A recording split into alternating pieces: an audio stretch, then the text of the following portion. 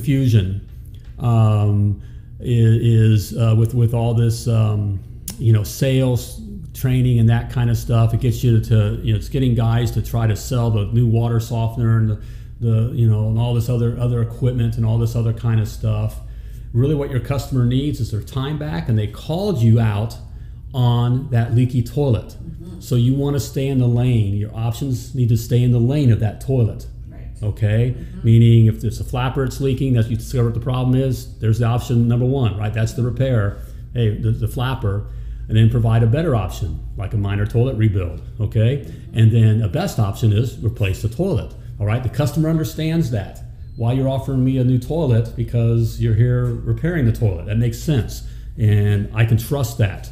And also a standard plumber, a regular plumber can do that kind of thing, okay?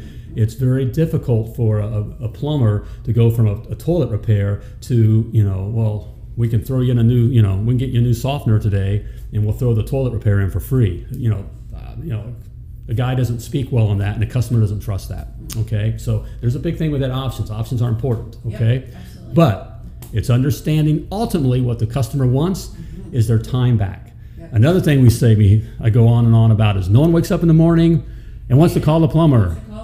No one wakes up in the morning and wants to call a plumber.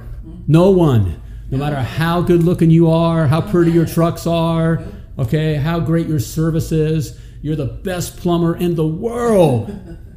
They don't care. No one wakes up in the morning and wants to call a plumber, okay?